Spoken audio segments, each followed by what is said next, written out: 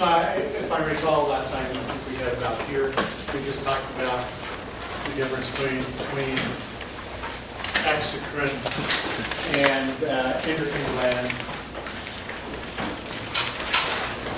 And so your skin is essentially the boundary between yourself and the world around you. And so your skin provides protection and is an impermeable layer that essentially keeps your moisture inside of you there so that your cells can still live in an aqueous environment. Right? And then it also protects against other things entering that aqueous environment that can cause significant damage to you. So it essentially protects your physical and biochemical integrity, helps you maintain constant body temperature, which facilitates all our enzyme reactions at a given rate, and keeps us kind of aware of our immediate environment surrounding us. So it's one of the largest organs in our body in terms of its overall square foot. And it's comprised of 4 types of tissue, 1 type of epithelium, and 3 types of connective tissue.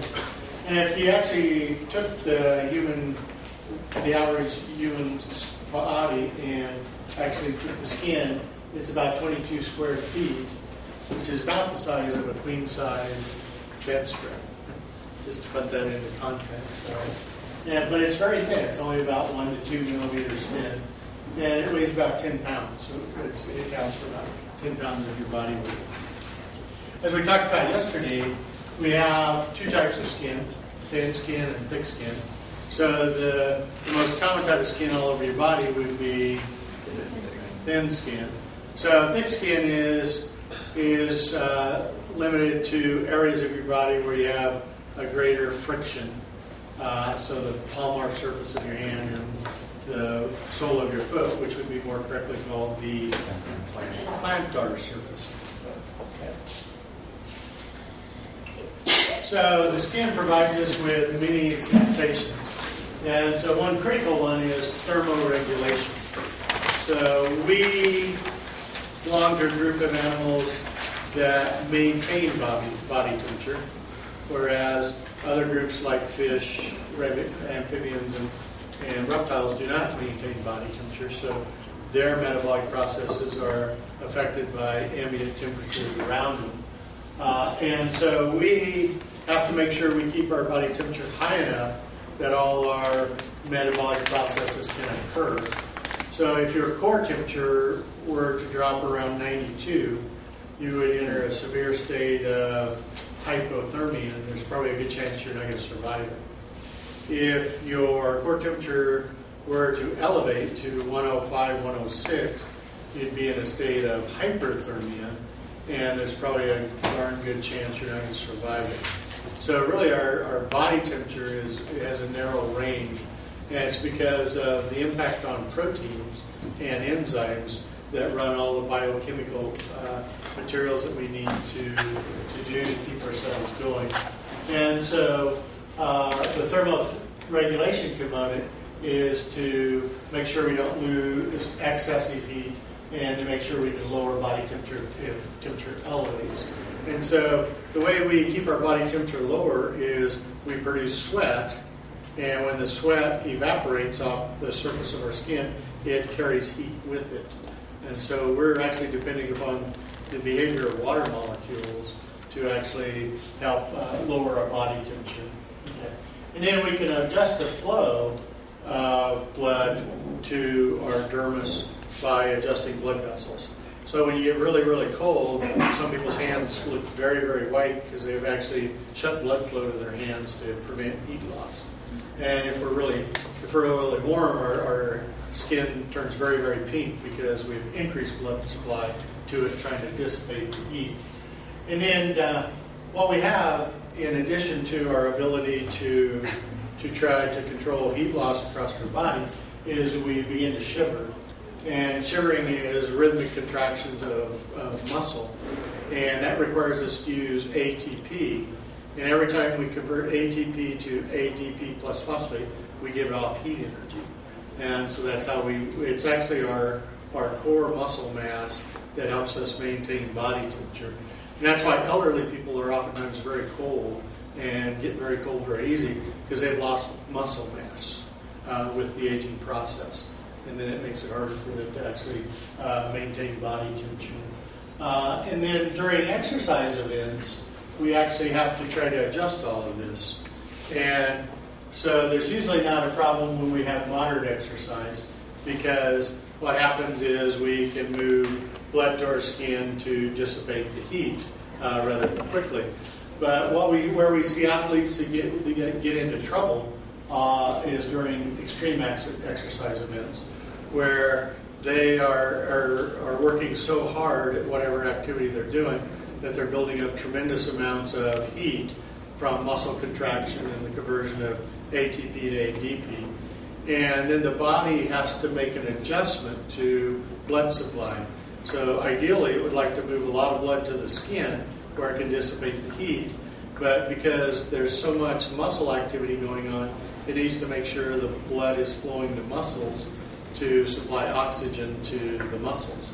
And so every fall, and it's already happened this fall, usually in late August, early September, when all high schools and colleges and pros get back together to play football, they wear all that heavy equipment that also keeps them from losing body heat quickly, and somebody dies from heat stroke because the body temperature goes way up. And it already happened in southeastern United States this fall. So it's something to think about in relationship to that. All right. So if we're not exercising, then we also keep kind of a pool of blood in all of the vascular network within our skin. That allows us to actually have a little excess blood that we can kind of store. So we think about that as a blood reserve. And then under stress, we can move that blood to different areas of the body that we might need increased circulation to. And then the other thing is protection that we talked about. So the cells at the bottom of the stratum spinosum that we talked about, at the stratum bacilli we talked about yesterday, that bottom row of cells that's attached to the basement membrane in our keratinized stratified squamous has tight junctions. And so remember, the value of tight junctions is that fluid can't pass between cells. And so those tight junctions help us limit water loss or water gain based upon the environment around us that we're in. And we also store lipids in our skin, and we also produce oil on our skin to retard evaporative water loss as well. We're going to talk about cells that actually produce a pigment that protect us against UV light. So the colorations of skin worldwide have really been driven over time by the amount of sunlight that populations are exposed to. So if you look at the globe and you look at where we're at, then it's pretty amazing, because at the equator, the sun is the most overhead. And at the equator, you have 12 hours of light and 12 hours of dark every day of the year. And the more further south or north you go, so in Spokane, we're here, and right now we're losing about 7 minutes of sunlight a day. And so we're moving toward the winter solstice, where we will have very, very short periods of light, and then in June we have really long periods of light. Well, the other thing then is that if you're up here, the sun is passing through a lot more atmosphere than if you're on the equator. So if you ever go to the equator and lay on a beach, you burn easy, because there's lots of UV light that your body's being exposed to. And so it's not a surprise that populations that are equatorial or dark skinned because the pigment that we tan with protects us from UV light. And the problem with UV light is that light travels in a wavelength. And so when you look at those bottom cells of your epidermis, the stratum bacilli, then there are mitotic cells. And so it's critically important we can protect the DNA in the nucleus of those cells. Well, what actually happens is when this stuff hits DNA molecules, it makes the DNA molecules vibrate. And UVA, which is the most powerful of the wavelengths of UV light, actually vibrates the molecules so rapidly that DNA comes apart. And actually causes our DNA molecules to come apart. We actually have a repair enzyme that tries to stick DNA back together. So the pigment that we develop when we tan reflects UV light away from those cells. And that's why dark complexions are closely related to areas where high UV light has been, populations have been exposed for generations to those high UV lights. So we'll talk about that. And then we have Langerhans cells that are critical to our immune system, so that if we do get parasites or other thing invading our epidermis, these Langerhans cells are the first line of defense. And then sensations are critically important to protecting our skin. So our skin is loaded with sensory apparatus that respond to touch and pressure like we talked about yesterday. So what was the touch receptor that we looked at yesterday in lab? Mesenter's corpus. Mesenter's, yeah, corpus. And what was the pressure receptor? The Pacinian corpuscle, yeah. And then our skin responds to vibrations, to heat, to cold, to pain. We have all these sensations that we interpret as well. Okay. So the interesting trade-off with what we just talked about UV light and exposure to UV light and skin damage is that UV light hitting the cells of our epidermis cause them to produce the precursor for vitamin D. And so it's direct sun exposure to your skin that allows you to produce the precursor molecule for vitamin D. It then enters your blood, and then that molecule has to pass through the liver or the kidney to be activated. Well, recent studies have shown that in the United States that vitamin D deficiency is increasing, and particularly in young kids, much more than it was in the past. So, because we don't go out in the sun as much because we're worried about cancer. So it's very interesting to face. So there's kids now on high doses of vitamin D supplements to prevent that from happening. And the key to vitamin D is it's critically important for our ability to absorb calcium through our gut lining. So that's why we fortify milk with vitamin D, because then you have vitamin D and you have the calcium in the milk, and you can facilitate the uptake of calcium. And so in the next unit, we'll actually talk about this and see what it does to the skeletal system if you have kids with high deficiencies of vitamin D. And then our skin also acts in secretion and excretion of waste products. And so we lose about half a liter of water a day just through perspiration. And we lose small amounts of salt, carbon dioxide, ammonia, urea. So we use it to get rid of waste products as well. So we talked about yesterday in lab that we divide the skin into the epidermis, which is the surface, the dermis, divided into two layers, papillary and reticular region, and then the lowest layer, the subcutaneous layer, or the hypodermis. And then what we see is a bunch of accessory structures in our skin, many of them which arise from the epidermis itself. So we talked about sweat glands and oil glands and hair as arising from the epidermis herself. And then we have a elaborate network of blood vessels, and an elaborate network of nerves that help us with sensations that we're dependent upon. So when we think about the skin, we can look at those layers that protect us, like the epidermis and the dermis and the hypodermis. And that's our cutaneous membrane. And then associated with that, we have the accessory structures that provide sensations, produce secretions, and protect epidermal surfaces. So what we're going to do is we're going to kind of look at both of those in a way in which we can kind of understand what they're doing and be able to visually interpret them on models in slides. So the epidermis is the outer part of your cutaneous membrane, and it's comprised of keratinized stratified squamous. So it provides that protection from water loss and pathogen invasion, and then also synthesizes vitamin D. The underlying tissues of the cutaneous membrane are the dermis, and because the epidermis is non-vascular, then the underlying connective tissue has the blood supply.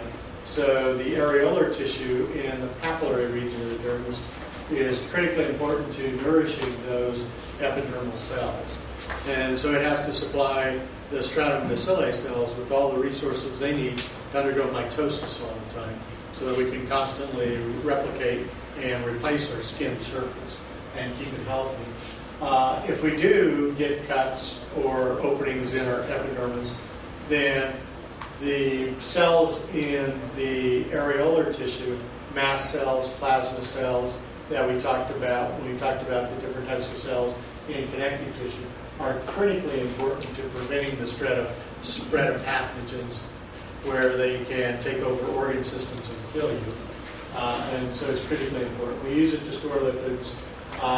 We actually have to use connective tissue to attach our skin to our underlying tissues, so our skin doesn't come off. So if you skin chicken, then as you take the skin off the chicken, there's this white stuff that you're kind of tearing as you're taking it off. That's connective tissue.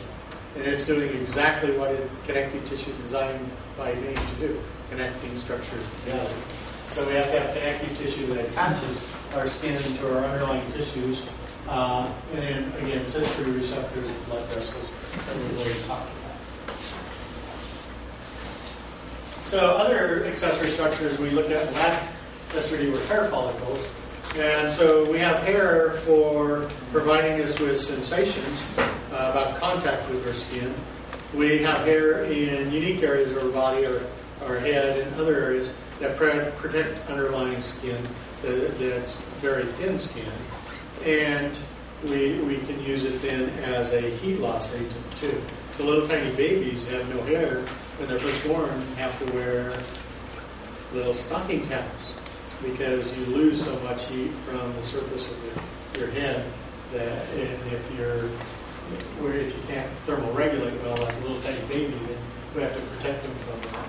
So we have nails that arise off the epidermis at the end of our digits, and that's because the bones in both your toes and your fingers don't go all the way to the end. So the end is all soft tissue. And so if you were to smash your finger accidentally with a hammer or something, if you didn't have these nails, your finger would just pop like a grape. And because there would be nothing to prevent the soft tissue from just exploding out. And so that's what nails are really designed to do, is protect the ends of your fingers from trauma. And then we have exudative glands, which are sweat glands, oil glands, that are all connected, remember, to the skin surface by a duct. And so sweat glands assist us with thermal regulation. They help us secrete waste products. Oil glands, sebaceous glands, help lubricate the epidermis and hair and prevent us from getting dry hair and skin. And then some of the types of sweat glands we have, particularly apocrine sweat glands, are involved in production of pheromones. And then pheromones are chemical communicators that we use unknowingly with each other. So the first part of this that was really understood was a study done. It was actually done at an all-girls Catholic college. and it was done by some nuns that were teaching science there. And so when the freshmen came to college, they always recorded when they were having their periods. And by the end of the first school year, all the women that lived close to each other were all having periods at the same time. And I'm the only male in my household, and I have seen that happen at home as well. And so that's done with pheromones, just pheromone communication. So we do an amazing amount of stuff with pheromones that we're unaware of. And there's been a gob of research on pheromones, trying to figure out perfumes and stuff. So it's probably love at first scent. Right. So the one thing that you definitely need to know is when we look at the layers of the skin, what kind of tissue is found in. So the epidermis is, as we've been talking about, keratinized stratified squamous. The dermis we divide into papillary region and reticular region. The papillary region, which is the folded region, is areolar tissue. The reticular region, which is the rest of the dermis, is dense irregular connecting tissue.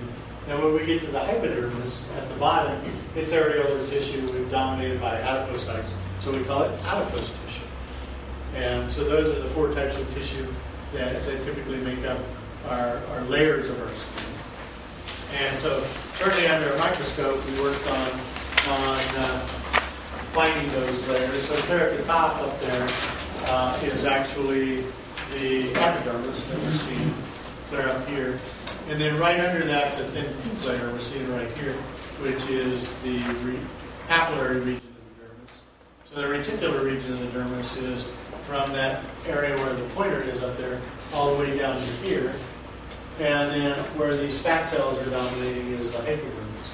And then what we'll see is all of our accessory structures we've been talking about are connected to the dermis and then passed down into the, connected to the epidermis, passed down into the dermis, even down into the hypodermis. So the one thing we worked on in lab yesterday was when we look at keratinized stratified squamous, the cells are undergoing change or differentiation.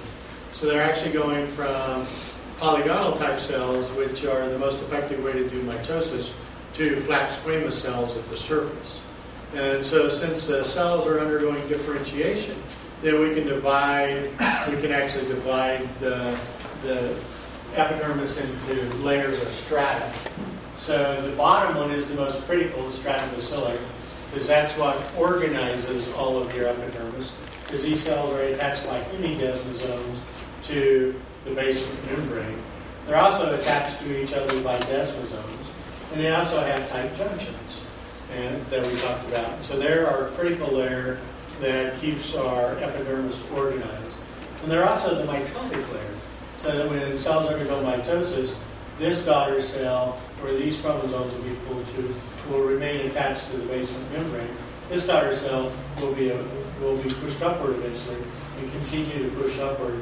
So on thin skin, it takes about 25 days for this daughter cell to eventually end up clear at the top up here and be sloughed off.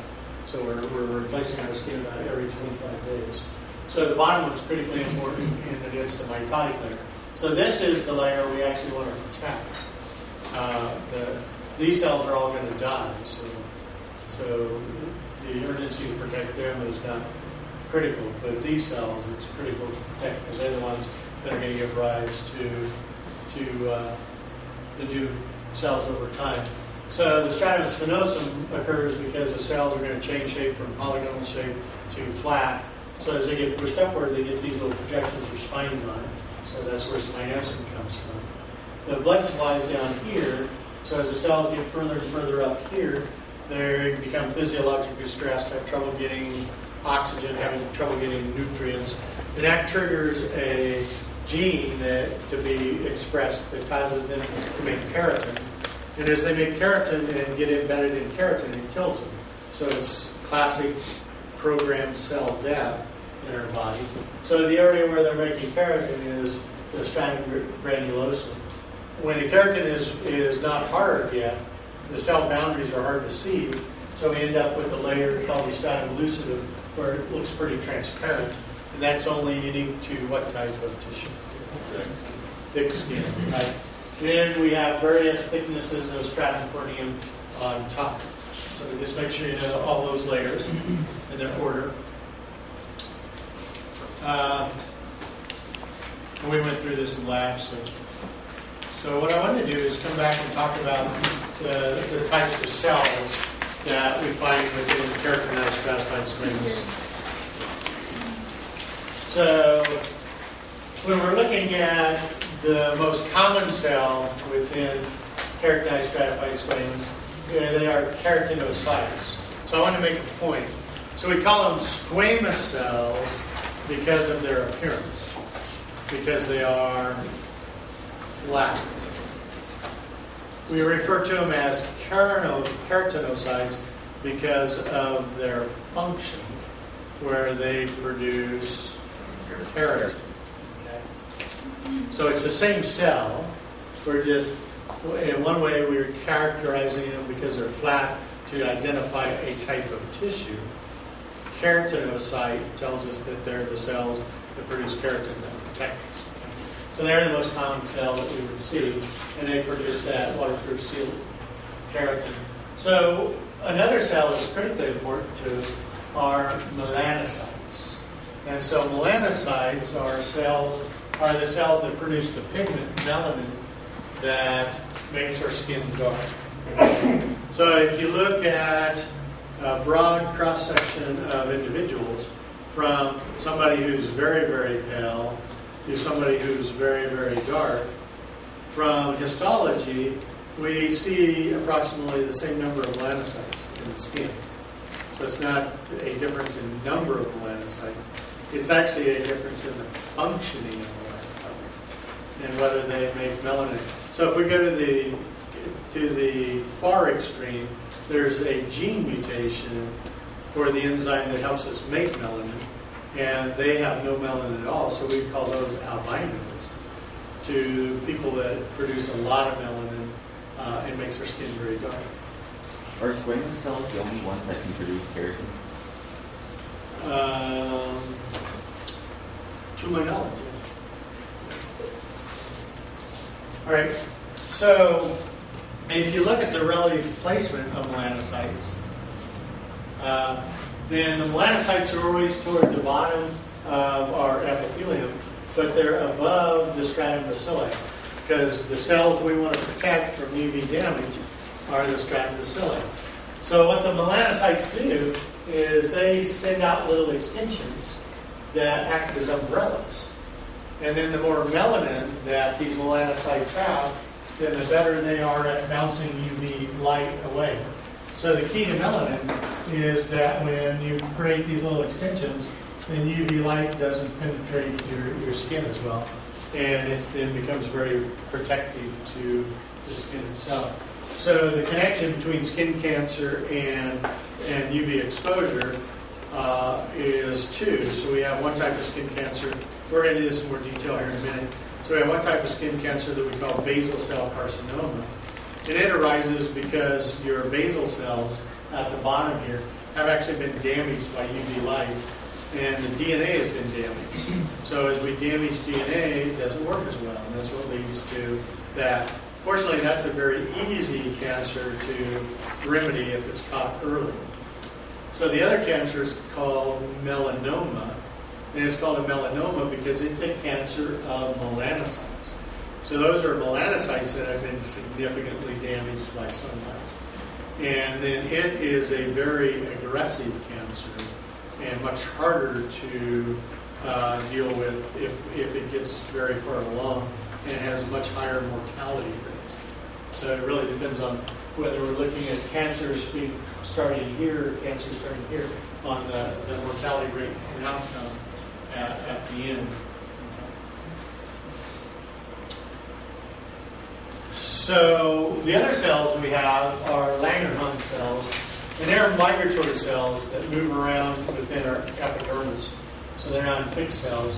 And just kind of as we go forward, when we look at cells and we look at nuclei, cells have various changes to the shapes of their nuclei. We began to talk about it with epithelium, where squamous cells have flattened nuclei, cuboid cells have round nuclei.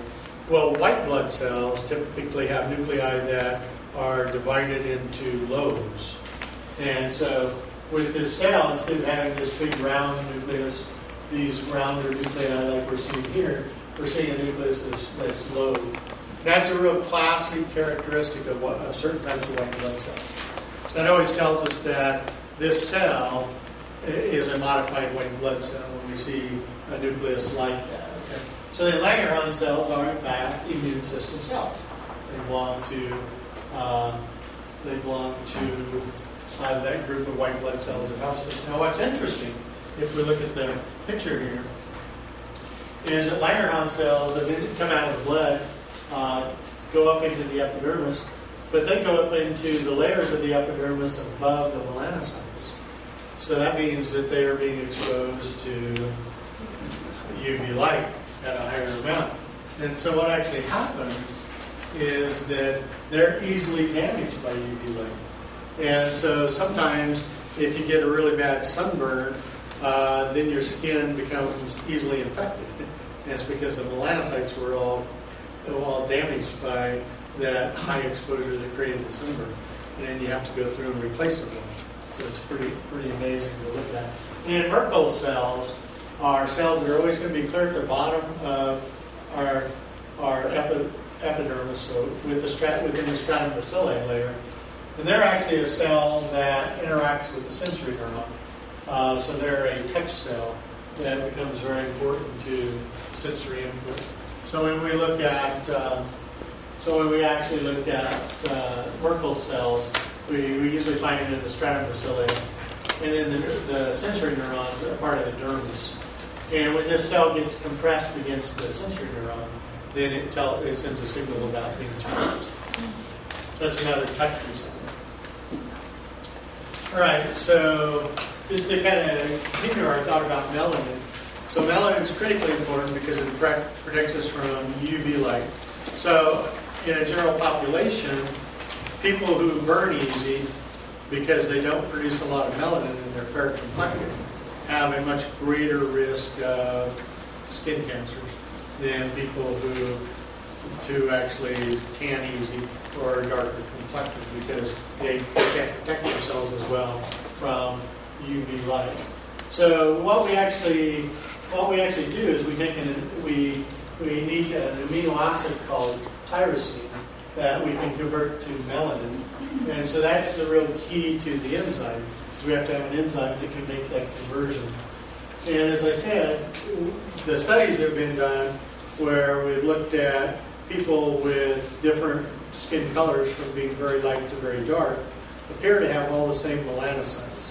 So at one time we thought that light people had fewer melanocytes and dark people had more melanocytes. But that doesn't appear to be true from a lot of histological work that's been done. So it's actually the relative activity of those melanocytes on their ability to produce melanin. So dark complected people produce a lot of melanin, light complected people produce fewer melanin. And it's actually probably just a classic example of natural selection over time and populations that arose near the equator versus populations further north. Now what's actually fascinating with that is it occurs in all animals as well. The further you go north, the lighter animals are. That's why, and not just humans. So it's really related to UV. So, and then what we can do is we can actually add other pigments to melanin as well. So melanin itself gives us the dark coloration. If we add beta carotene to melanin, then it gives it more of a yellow coloration. So it's an interesting way in which we can alter that. So the other thing that we get is we get variations in. So freckles or aging spots that you get are where melanocytes in that area are for some reason more active than other areas around them. So that's the interesting thing to think about. So not only can we look at skin color as having the same number of melanocytes, but the melanocytes vary in their activity. But you can have an individual who's fairly light, but when they expose themselves to sun, they get lots of dark little spots all over, freckles. And that's because melanocytes those melanocytes are more active than other melanocytes. So not all our melanocytes may have the same activity rate. It's kind of interesting. So if we have a gene mutation for this enzyme, tyrosinase, then we cannot produce melanin. And so people with that are we would refer to as albinos. Now, what's kind of interesting is that we see that also in mammals, birds, and all vertebrates, amphibians, and fish. So that the lack of ability to produce pigment doesn't just occur in humans as well. And typically people that are true albinos also have pink eyes, because the color of your eye is also based upon the ability to make melanin. So if you have brown eyes, you have brown eyes because you can make melanin. If you have a gene mutation for making melanin, and at different points, then you either have green eyes or blue eyes. If you can make no melanin at all, then the blood supply in the iris reflects red light, and that's why your eyes look pink. That's why albinos look pink. Their eyes look pink. Yeah. So color is nothing but reflecting light. So, a couple things. Does the melanin help protect your eyes from sunlight? And if you tanned your eyes, would they go dark? Well, if you were to lay in tanning beds and not protect your eyes, then the high UV exposure would lead to cataracts quickly. Yeah. So the damage that occurs to eyes over time because of UV exposure is a clouding of tissue, which we call cataracts.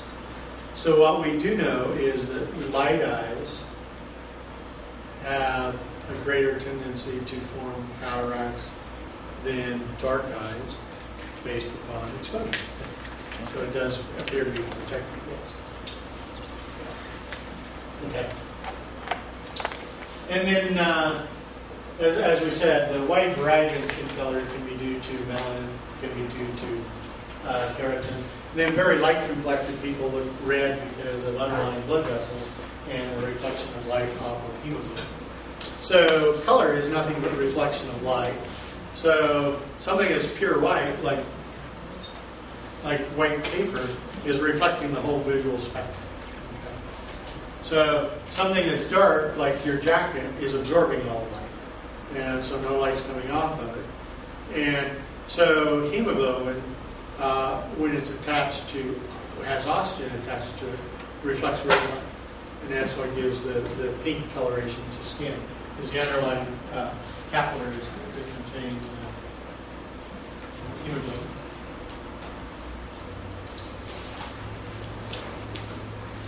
So one of the things from a clinical environment we're always concerned with then is managing exposure of UV light. And the trade-off is enough exposure that you make adequate levels of vitamin D and not enough exposure where you damage skin. So it's a real trade-off. So our concerns with damaging skin is that we have three types of cancer that can arise.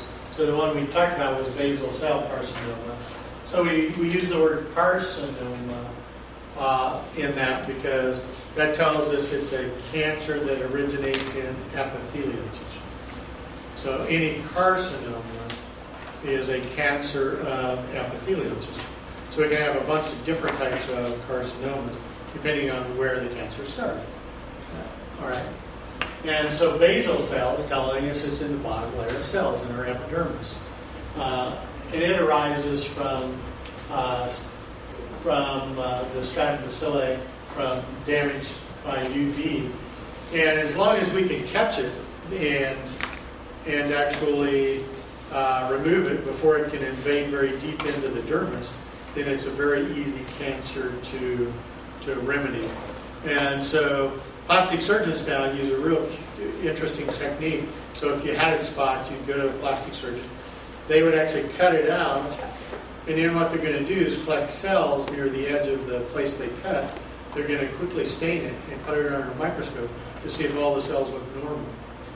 And before you ever leave the office, if you have abnormal cells at that boundary, then they're going to cut a bigger space around it. and then stain those cells again and look at it.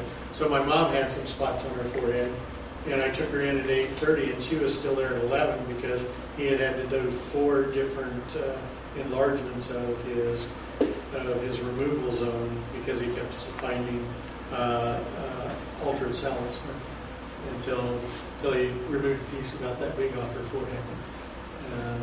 Then he got a free surface. And so that's what they do now.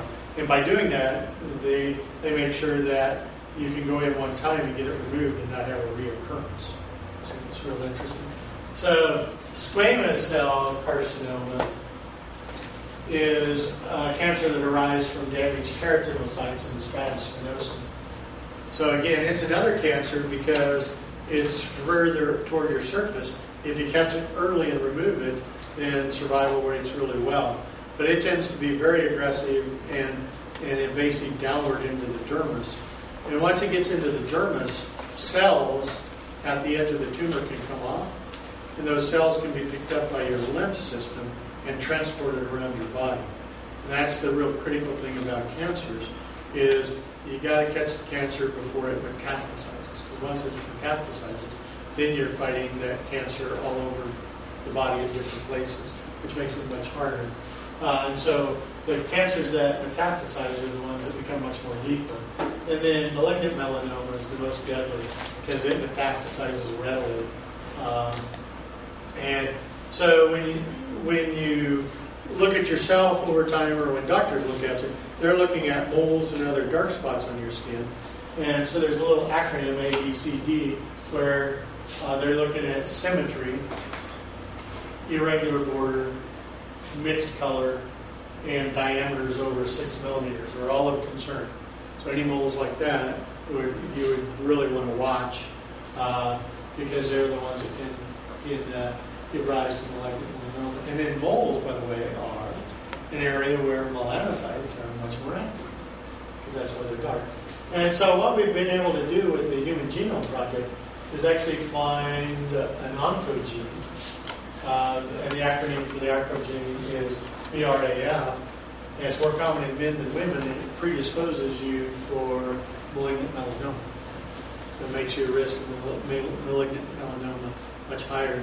So oncogenes are genes that we have been able to link to cancer events. And what it appears is a lot of oncogenes are genetic material that was inserted into your DNA by viruses. Yeah. And because it can be inserted in a way in which it can be passed from generation to generation, then it becomes problematic. So we have other clinical words we use for abnormal skin coloring. So cyanosis is bluing of the skin, largely due to a lack of oxygen. So it can occur because you're really cold, or it can occur because you've been exposed to other things that displace oxygen, like carbon monoxide. So there are several reasons why. It just tells us we have a real low level of oxygen. And then if we get an increase in vasodilation in our skin, we turn red. And urethra is red, so erythema is a redness of the skin. So jaundice is a yellowing of the skin, and it's due to a compound that is produced by breaking down red blood cells, and it's called bilirubin. So some babies have a different hemoglobin when they're inside mom than when they are after they're born. They have to convert the hemoglobin to normal hemoglobin. So babies undergo a very rapid breakdown of blood cells as they're converting from the fetal cells they needed inside mom to adult red blood cells. And if they can't keep up, sometimes they get jaundice and they get yellow in appearance. And in a clinical environment, people with liver disease, particularly hepatitis A and B, will turn really yellow as well because of the bilirubin building up. And then bronzing is actually where you take on kind of a copper color to your skin. And there's one particular hormone disorder called Addison's disease, where people begin to bronze. It begins on their abdomens and then moves out from the abdomen. So we're going to talk about Addison's disease later when we talk about hormones. And then palar is just a paleness due to lack of blood flow. Albinism, we talked about, it's a gene mutation. And then a hematoma is a clot under the skin that looks really dark, and so we call it a bruise. So when we were looking at the dermis itself, then what we worked on was the fact that the dermis is highly folded, particularly on the palmar surface and plantar surface. And the folds are called papillae. So the area where the junction between the epidermis and dermis exists, where these folds exist, is called the papillary region. So it's this upper region right here. And it's dominated by areolar connective tissue. The rest of the dermis right here is the reticular region, and it's dominated by dense irregular connective tissues, two types of connective tissue making up the dermis. So yesterday in lab we worked on making sure we could identify it with the microscope. So when we look in the dermis, we see glands that have arisen embryologically from the epidermis that migrate down into the dermis where they're more protected. And then they create products for us to help us with different things. So we have apocrine sweat glands that are unique glands to your armpits, to the groin area, the labia, and the glans schimas. And they're also located around the nipples and the areola on women. And they actually produce pheromones. And so it's probably one of the ways that baby knows mom early on is the pheromones from nursing that the baby gets from these glands associated with the nipple and the areola. And they typically don't begin to function until puberty. And then at puberty, they begin to function because of either testosterone or estrogen, the sex hormones. And they produce kind of an odorous thick secretion. Years ago when I first started teaching anatomy, I taught with a woman who was near retirement, an old lady, and she started her teaching career in grade school and middle school, and then moved to college as she got an advanced degree.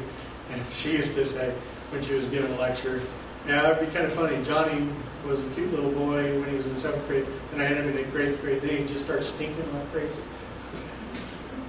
Because these apocrine sweat glands started being active. So sudoriferous sweat glands actually produce what we think of as typical sweat, real watery sweat. They're the most abundant in our skin, controlled by the nervous system, involved in thermoregulation, excretion of urea, and anti-biological actions. So what we looked at in lab were the Eckert sweat glands, because we have scalp slides to look at. So remember, they're a coiled tube that's been cut, so we're going to see it cut in a number of different ways. And they produce their products by miraculin, meaning the cells are unaffected by the production of products. So these can be single cells, single clunder cells surrounding the ducts, because the cells are unaffected by that process.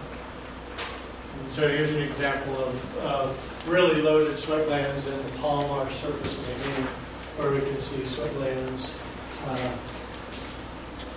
very densely packed.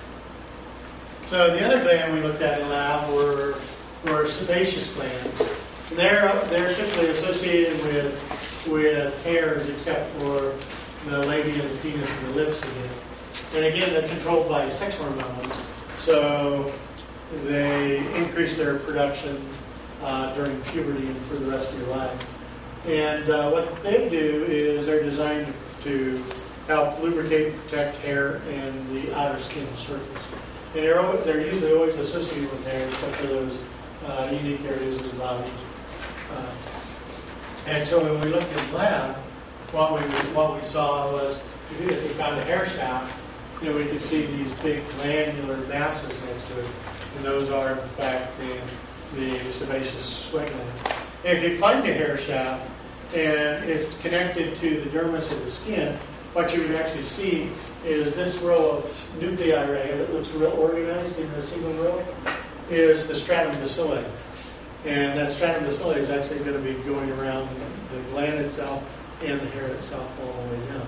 That's why it told us that hair and these glands develop in the epidermis and migrate downward during embryonic development into the dermis, because we can actually follow the stratum bacilli all the way around and get a really good cut. So it's really cool to see. So mammillary glands, which are the breast milk-producing tissue within breast tissue, are anatomically very similar to sweat glands. So from an embryological standpoint, they are in fact modified from the epidermis and migrate down into the gland area.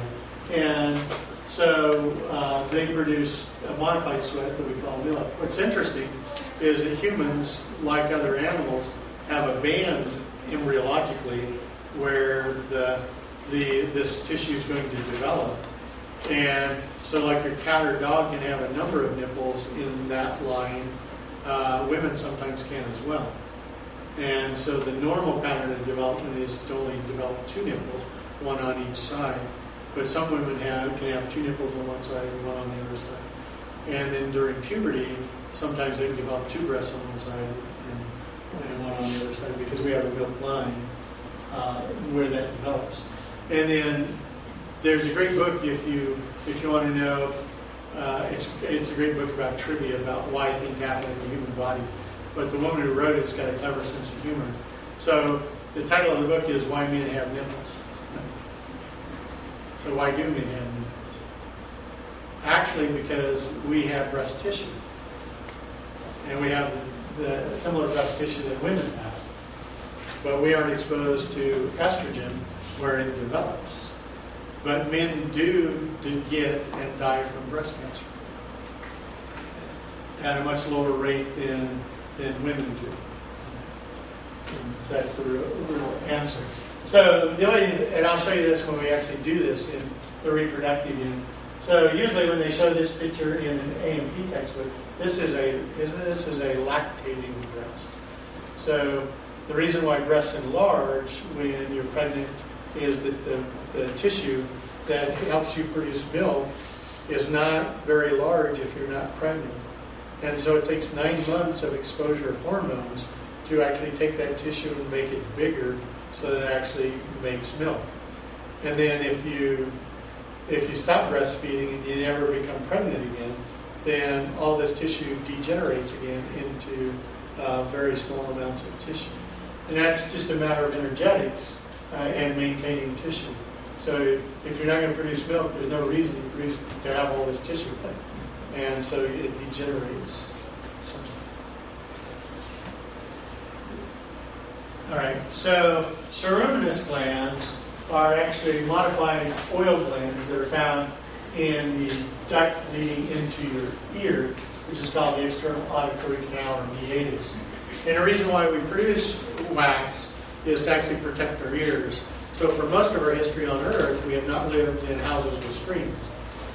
And for a good part of our history, we lived in fairly crude dwellings. And then when you're asleep, all these critters crawl around. And lots of critters like to crawl down holes. And so you have wax to trap them, so they don't get down in there. Otherwise, they get down on your tympanic membrane and walk. Boom, boom, boom, boom, as they're walking. So it helps trap foreign particles, critters from getting into the... So should you use Q-tips to clean your wax every day? You're not supposed to. Why? Actually, what you end up doing is largely pushing all the wax right against your tympanic membrane. That's why you're not supposed to. And elderly people, you can see it because they, as elderly people get dementia, behavior patterns become exacerbated. So my stepfather he'd just stick things in his ear all the time. So he had to hide all the Q-tips from him.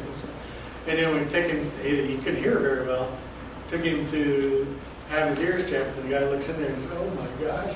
And we had to put this stuff in his ear, and then have his ear doing this, and then all this black stuff would run out. It took several days to dissolve all that wax and get it out of there that he had crammed in against his tympanic membrane. That's why you don't do it. So when you get old, you don't do that.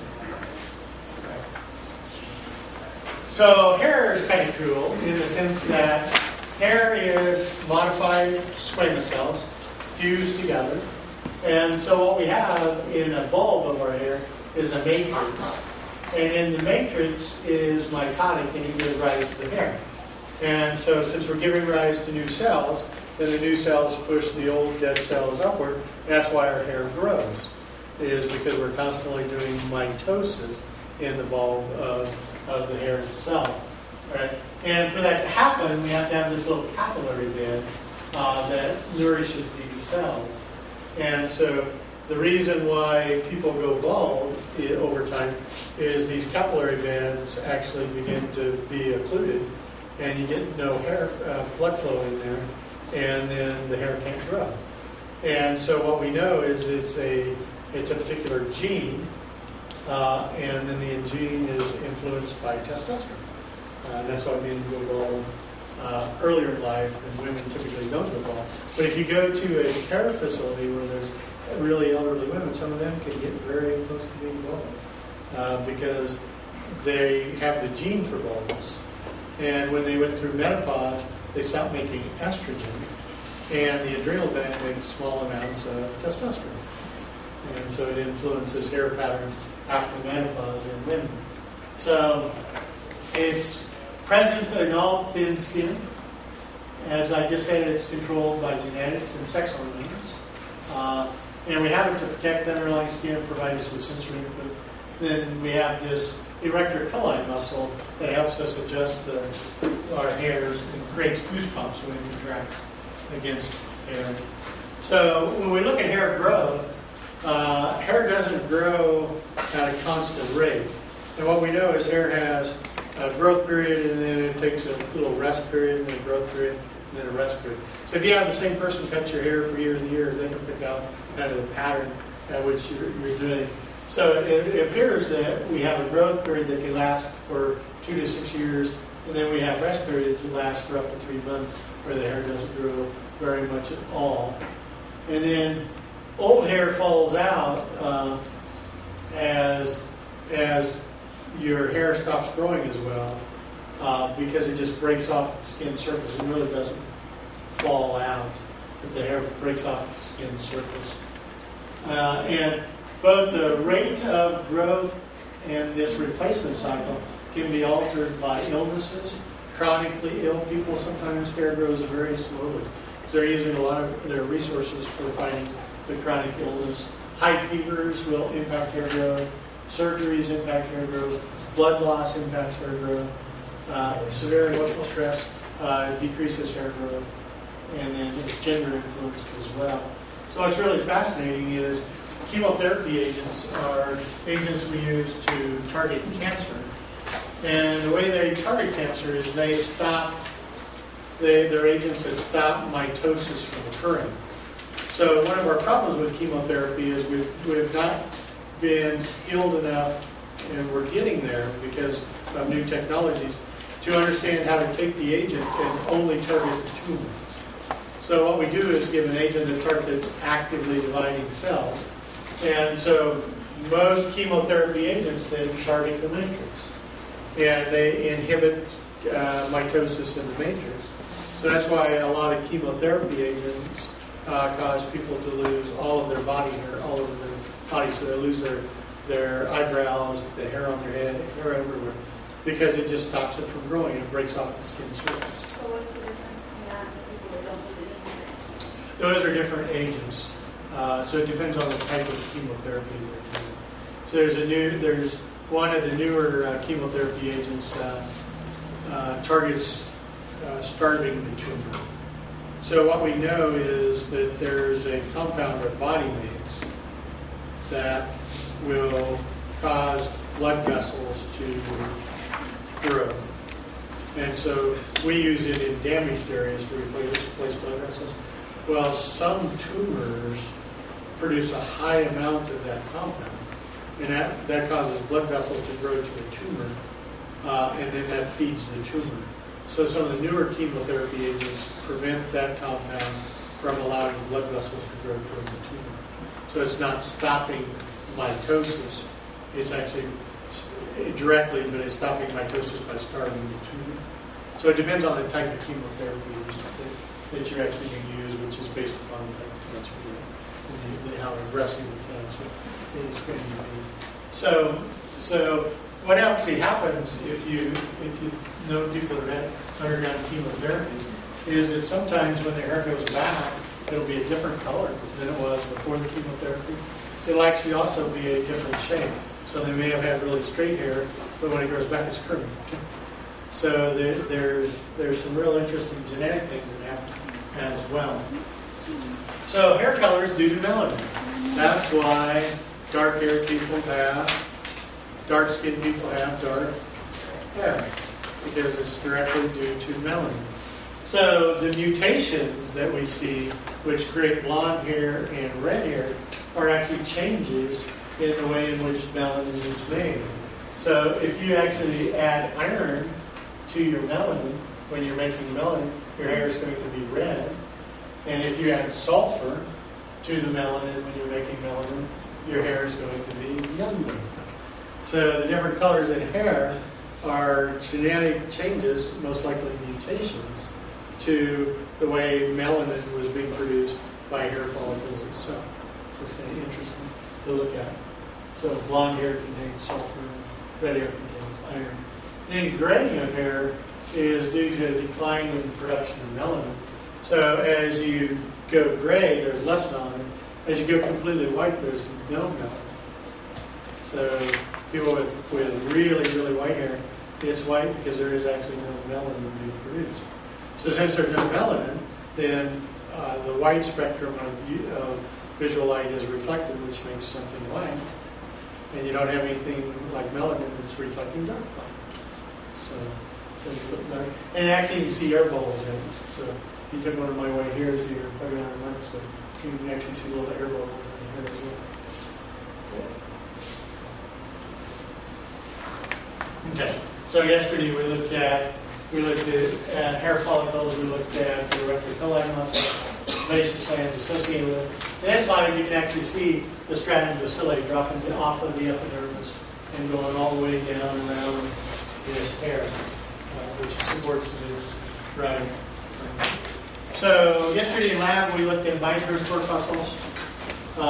Meissner's corpuscles are touch receptors, so they're going to be closer to the skin surface. So to find one, you have to look in the dermal papillae. And if you're not going to find it. They're always more loaded in the fingers than they are in thick skin. They're more loaded than in thin skin. So the easiest way to find them in lab was to look at your thick skin slide 14. So what you're going to do is look for these upward folds called papillae. And then every once in a while you'll see this kind of H-shaped thing. It's got a whorl pattern to it. And that's a Meissner's corpuscle. So there's one there. There's actually one right here that you can see. And so this was the one we looked at yesterday. And the other was Pacinian corpuscles. So since they're for pressure, they're going to be down near the hypodermis. So when you're looking for them, you need to look at the junction between the dermis and the hypodermis. And they work by having the skin be compressed and compressing these layers together. And when the layers get compressed together within the Pacinian corpuscle, it generates a weak electric current that's sent to the brain for interpretation. And so they look like cut onions, so they're pretty easy, very large, look like cut onions, so they're pretty easy to pick out. So here's a Pacinian corpuscles seen in the fingertip, and then these are all sweat glands associated with it. Yes?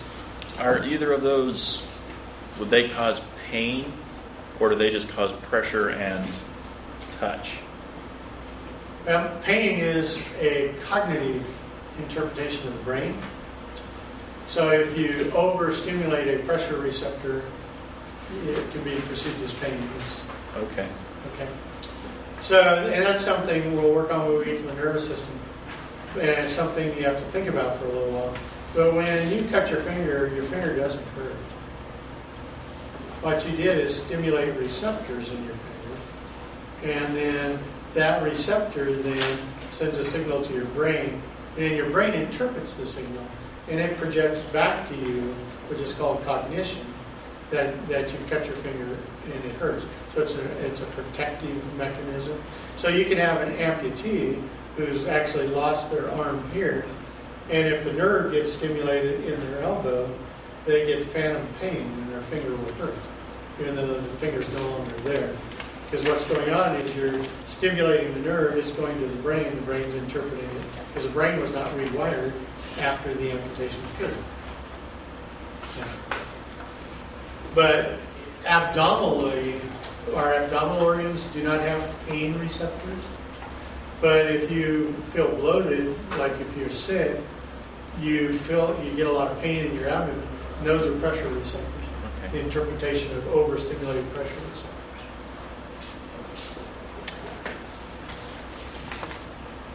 Right, so the last thing I want to talk about is healing, because we have this wonderful surface that prevents us from losing fluids and desiccating, from getting pathogens that actually create problems for us. So when we get openings in our covering, we want to be able to repair the opening as quick as we can to prevent the continued loss of blood and fluids and the invasion of pathogens. So what actually happens is there's a pattern that occurs during the healing process. So what we do is we take the wound healing process and divide it into 4 phases. So the first phase is the inflammatory phase. Second phase is a migratory phase. A third phase is a proliferative phase. And then the fourth phase is maturation of the wound itself.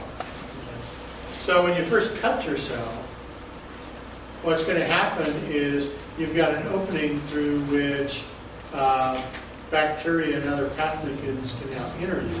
So you want to bring white blood cells into the area as quickly as possible. So what actually happens is the mast cells that we talked about in the underlying areolar tissue release histamine. And histamine is a vasodilator. So that dilates blood vessels to the area. So you get a swelling in that area because you get an increase in blood flow to the area. And what you're doing is recruiting the clotting material that you need from your blood to make a quick clot, and white blood cells to destroy the cells that are going to die that have been damaged, and pathogens. So you have to do both, right? And so that's why it's called the inflammatory phase. So we get this vasodilation occur that brings white blood cells to the area, and so you get a retention of fluid. So once you've brought new cells into the area to take care of that, then what you want to do is reconnect your surface. So remember that normally what actually happens is that we have these cells that are at the bottom of the epidermis, the ones that are attached to the basement membrane. So what stratum is this? Is the bottom layer? Stratum bacilli. Stratum bacilli. So normally what happens is that when the daughter cells form, the one cell stays attached to the basement membrane, and the new daughter cell migrates upward. So if you've actually cut an opening in your dermis, epidermis of your skin, there's a factor that's going to be released by the damaging cells called tissue factor. And what it does is cause these daughter cells to actually migrate in to begin to replace the cells that are gone. And so instead of the cells being pushed up like normal, the cells migrate across the wound and are eventually going to reconnect the stratum bacilli. And so that's the key to the migratory phase, is you want the daughter cells to migrate across the open wound to actually reconnect the stratum bacilli. So that's the strategy that we use clinically, in that if somebody's got a really deep, wide wound, it's going to take forever for those cells to migrate across. So what do? We pull them together, we suture it, and then we bring the stratum bacilli closer together so that migration process occurs more quickly. So we either use sutures, which is string to tie it together, or we can use super glue, or we can use real sticky strapping to do it as well.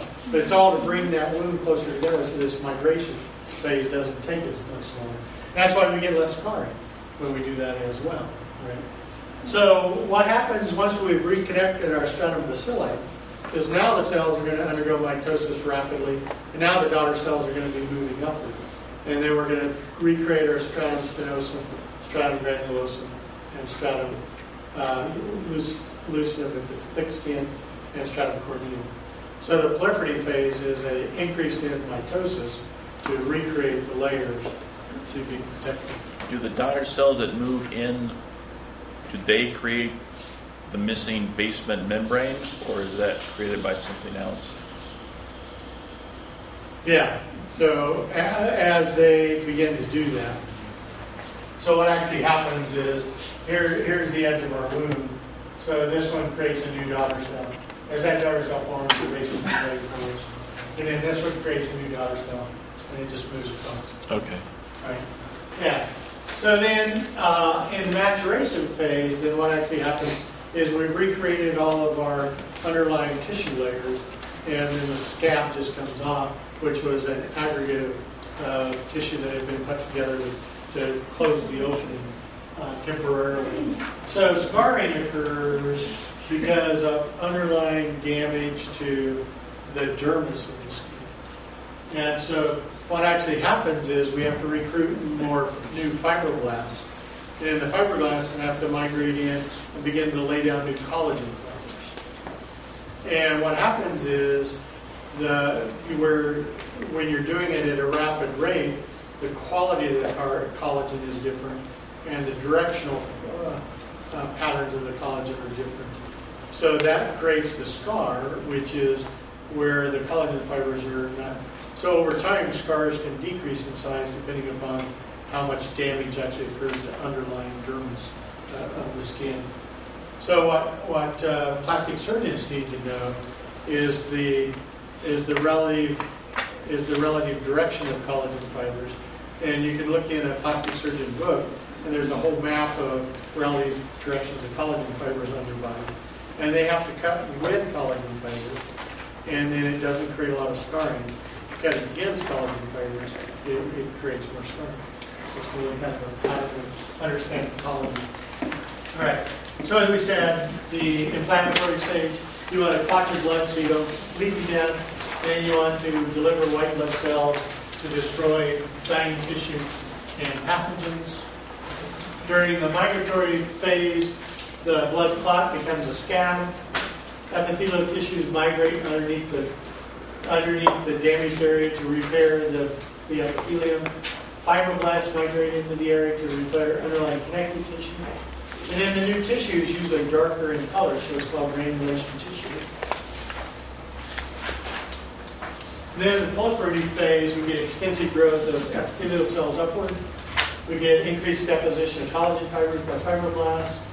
And the blood vessels that you've got actually grow back together. And that's where we were talking about the compounds that your body makes that cause blood vessels to grow is what tumors use to draw blood vessels from. So it's called angiogenesis. And so we reconnect our vascular network as well. Then during the maturation phase, the scab comes off. Collagen fibers can become more organized over time, and the scar will diminish in size. And then fibroblasts convert to fibrocytes, so fibroblasts decrease in number. So this is a visual of everything we just talked about. So you can see how what we have to do to reconnect this. What we have to have is fibroblasts migrate into this area to reproduce all the collagen that you would have lost in here. And then the squamous cells that are lining their blood vessels have to migrate across and reconnect the blood vessel itself in that process of angiogenesis. So that at the end, we have reconnected our blood vessel. We've made this new dense irregular connective tissue of the dermis, and we've reconnected our epidermis and replaced our layers above the sternum bacilli. So as you age, your body, it doesn't repair skin as well. So what we see is that elderly people take longer to repair wounds. And as elderly people become non-ambulatory, where they're more in bed all the time, then constant pressure against the skin damages the skin. We get bed sores. And then when you get bed sores, then it's just a constant fight to prevent infections and to try to get that tissue to replace and repair itself. So what actually happens is we don't produce collagen fibers as well, so collagen decreases in number, and the collagen becomes stiffer, which is why you get more wrinkles as you age. And then if you feel a really elderly person's skin, their skin feels like thin paper. And it's because the collagen fibers are decreasing in number, so the skin isn't as thick. And then elastic fibers decrease in number, which is why we get more wrinkles again. We get a decreasing number of melanocytes, so elderly people's skin gets whiter, blotchier looking, and the hair grays. Langerhans cells decrease, which is why when you're dealing with elderly populations, you constantly have to worry about skin infections and stuff. And you get a reduction in number of phagocytes. So those are really something to think about if you deal with elderly populations in the clinical environment. So the other thing in the clinical environment to think about are burns. So the problem with a burn is you've had intense heat on your skin surface, and it's caused death of cells. And so you have to manage taking care of all the dead cells that die, plus then manage fluids and stuff that they're going to lose if it's been a large area of the body that's been affected. So you can get burns from sunburns, you can get burns from hot water, from radiation, from electrical shock, from acids, bases, intense heat. And what you end up with, and what you're concerned about, is that the person's going to end up dying from fluid loss and infection. So the two things that you have to manage if somebody's had a significant burn event is fluid management for them and managing infections. So typically they're going to be in isolation where you have to gown up and put everything on, because what's normally on your skin can kill them because their skin is not in place. So that's why if you have very bad burns, they don't even keep you in Spokane anymore. They ship you to Harborview in Seattle because they have the region's best burn unit to manage all of this. So first degree burns are where the epidermis has only been impacted. So the epidermis is really red, the area is painful to touch, and you get a lot of swelling or edema, which causes the blisters that we see. Second degree burns are where the dermis and part of the dermis is blistered. And so now we've got underlying tissue that's been damaged. And what's going to happen, and this is the beauty of understanding that hair develops from epidermis, is if you burn the upper part of your dermis and the epidermis away, but the hair follicles are still in, then the stratum bacilli that was associated with hair follicles is going to help you repair your epidermis because they're from the hair itself. Third degree burns are where the epidermis, dermis, and more is destroyed. And usually you have to do something like grafts or something because they're not going to be able to replace their own epidermis because all of the underlying tissue, sweat glands, and hair were destroyed as well. All right. And the treatment is IVs to manage fluids, and then we have to debride the wound. So what actually happens is initially the cells around the edge of the wound are going to look like they're going to survive, but they're going to die. And so you're going to get cells dying at the edge of the wound. So you have to constantly go in and remove those dead cells because otherwise the dead cells are going to create gangrene and you're going to get an issue. So we can actually use some clever tools now. They used to use, it was all mechanically done with razors and stuff. Now we can use magnets because magnets don't like living cells, they only like dead cells. So you can use magnet therapy by putting maggots in the wound, and it'll just eat the dead cells at the edge. So they use it in Sacred Heart magnet therapy.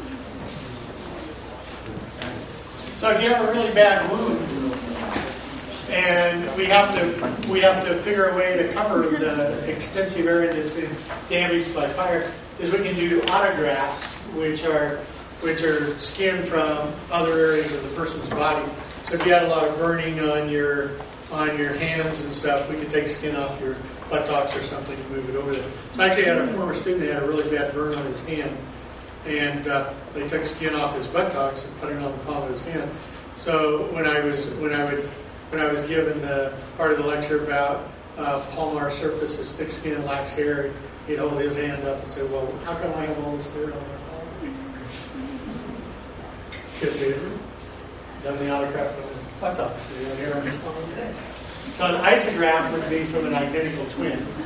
So there's only a small subset of the population that can do isographs. And then we've also learned to culture keratinocytes. So what we can do with temporary grafts is we can use a homeograft or what's called an allograft, which is from an unrelated person. So we actually can take skin off of people that have died. They're organ donors and the organs of skin. And then we could cover the wound area with their skin for a while, but it's going to be rejected eventually because it's got the wrong cell identifiers on it. But it allows us to allow a recovery for that person without as much trouble with infections and or water loss. So we can actually use heterografts or xenografts, which is skin from another species. And the skin that works the best is pig skin. Yeah, so you can actually use pig skin to cover it for a while to help protect the layer. And then actually the amnion, which is the bag that surrounded you when you were inside the uterus, can actually be used as a temporary skin as well. So if you're in a hospital where there's a big birthing suite where there's lots of afterbirth, you can use part of that afterbirth to protect people that have had burns as well. And then we've been working on artificial skin made from silicone and collagen.